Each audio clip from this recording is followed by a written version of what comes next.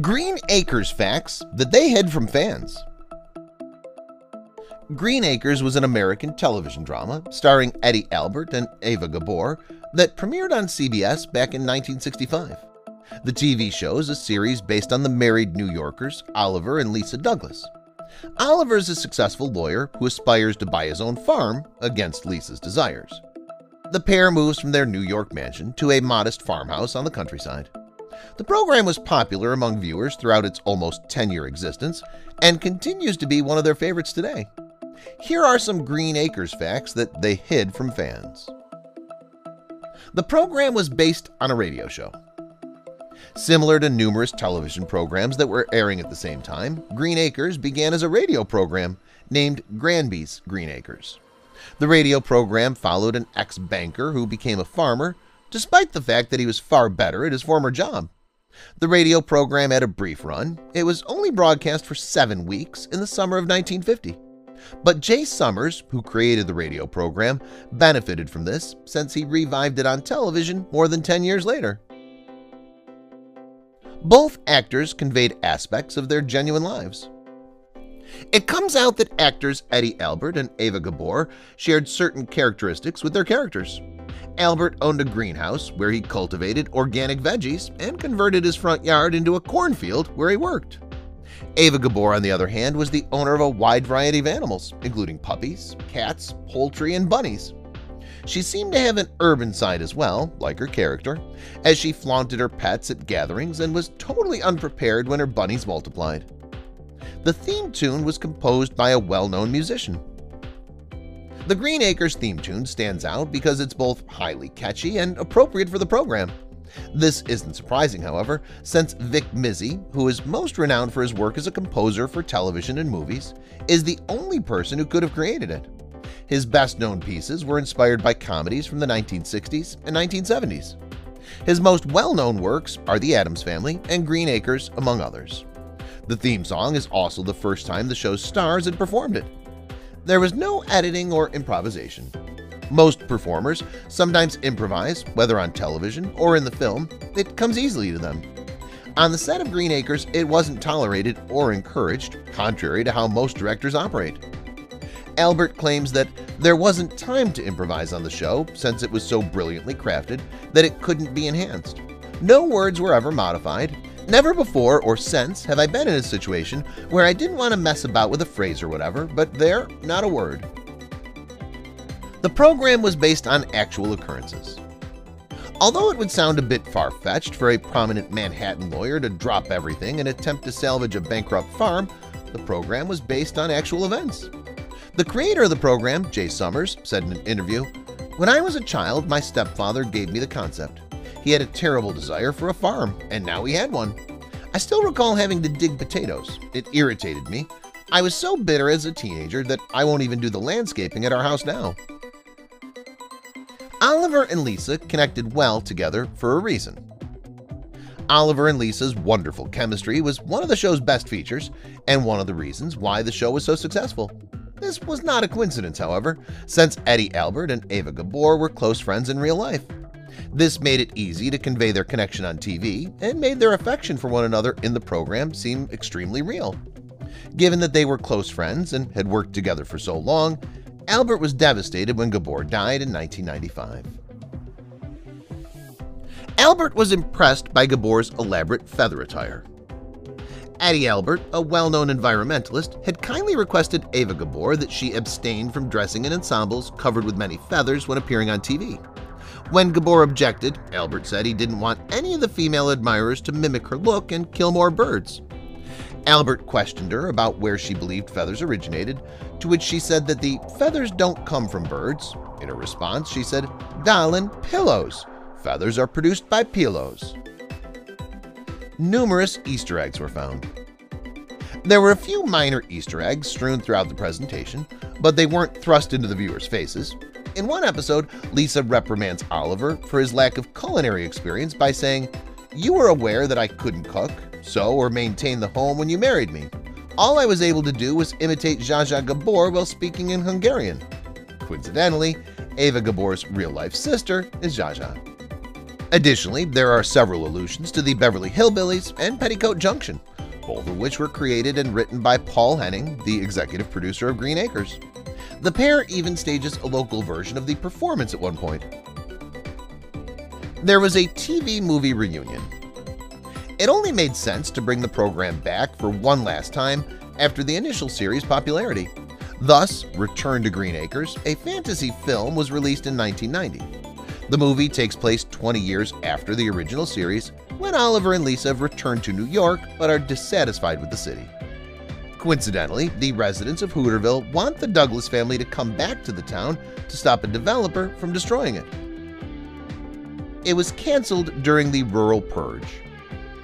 Unfortunately, Green Acres ended in 1971 after a strong 6-year run, which was disappointing for the show's creators, stars, and viewers. It wasn't the only program to have its airtime taken away in 1971 either, but according to many, it was the main show that felt the hit. The actor who portrayed Mr. Haney, Pat Buttram, referred to that year as the year CBS canceled anything with a tree.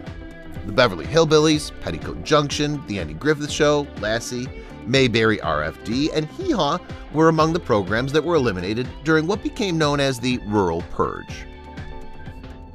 Hooterville's location is still unknown. Although viewers are aware that Oliver and Lisa formerly resided in Manhattan, New York, before relocating to the little town of Hooterville, they're unaware of the town's precise location. Some people think the location of the show is Greendale, North Carolina, since Summers formerly lived there and worked on a farm there, and the play is loosely based on his life. However, Mr. Haney claims that the village is only approximately 300 miles from Chicago at one point in the series. The accents of the characters are also inconsistent, which doesn't help. Based on the manager of Elvis Presley, Mr. Haney. Actor Pat Buttram, who portrays Mr. Haney in the movie Roustabout, met General Tom Parker, Elvis Presley's manager, when they were both on the set. A year later, when he was offered the role of Mr. Haney, he admitted that Parker served as the model for his persona. If that's the case, it's obvious that Buttram did not have a positive interaction with Parker, given that Haney is regarded as sleazy and dishonest salesperson. In the end, he even plans to level the community. Eddie Albert adopted the hypothesis as his own. Before Green Acres, Eddie Albert, who played Oliver Douglas, expressed concerns about television, saying that it was geared to mediocrity. He was, however, on board with the program until his agency introduced him to the concept of Green Acres. On the idea of the program, he said, "Okay, that's me. The rat race becomes old on everyone.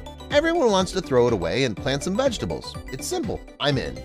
Since I knew it would work, needed to be. Apparently, he was correct. Hank Patterson had almost no hearing. By the time Hank Patterson accepted the role of Fred Ziffick on Green Acres, he was almost entirely deaf. This was caused by his underlying condition.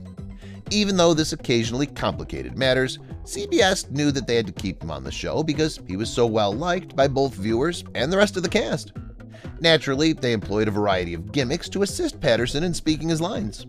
One of them involved placing a dialogue coach out of sight on the stage who would tap him on the leg with a yardstick when it was time to deliver his lines. People began to appreciate the show again in the 1990s. The program was revived by Nick at Night in the 1990s with the tagline, "It's not stupid, surrealism."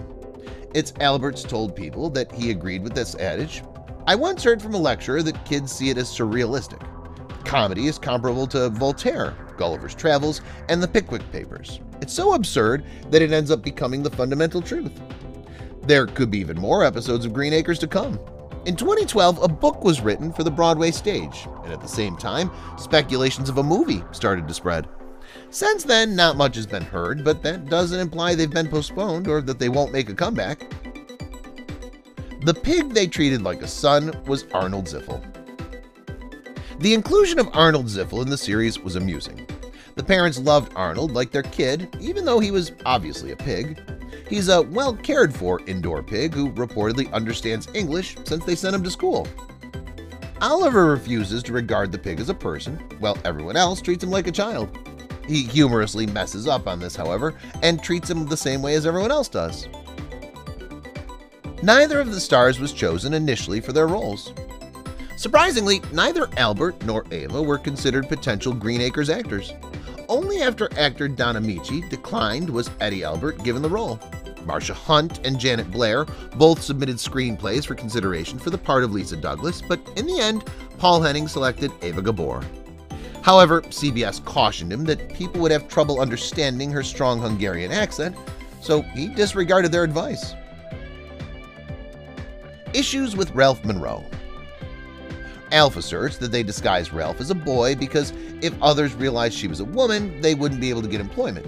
CBS executives eventually clashed over this because they thought viewers, especially males, would find it difficult to believe that a woman could perform a blue-collar job. There was a dreadful rumor regarding Arnold the Pig. The pig, Arnold, was beloved by viewers and a mainstay of the program. The adorable creature produced a lot of funny moments and was even referred to as the genuine star of Green Acres. Audiences were interested to learn what happened to Arnold after the show ended, however. When questioned about Albert on one occasion, Tom Lester, who portrayed Eb Dawson, said they fried and ate him at the luau-themed wrap party. Even though it was eventually shown to be untrue, this scared a lot of people. Sam Drucker supported Oliver. Sam Drucker, the only character to appear in both Petticoat Junction and Green Acres, was portrayed by actor Frank Cady. Drucker performs a variety of tasks, including postmaster, newspaper editor, storekeeper, and volunteer firefighter. The only figure who supports and concurs with Oliver's plan to go to rural America is Drucker, a hard-working, straightforward guy. His bald head was often made fun of by the other characters, but Drucker was okay with it. The story was based on reality. It may be difficult to picture a suit and tie-clad city dweller quitting their lucrative corporate job in the financing industry to restore a run-down farm in the middle of nowhere without having any experience with farming or country life, but one person in particular has actually done just that. Sort of. When Jay Summers was a little boy, his stepfather apparently had the idea that he wanted a farm. He quickly acquired the land and fulfilled his objective. The only thing his stepdad wanted to do was plant some potatoes, but little Summers had no interest in helping. As wealthy kids do, he detested working on the farm and was quite angry about the circumstances. So, even if the circumstance wasn't precisely the same as in Green Acres, Summers at least had a solid understanding of the issue to draw upon for inspiration.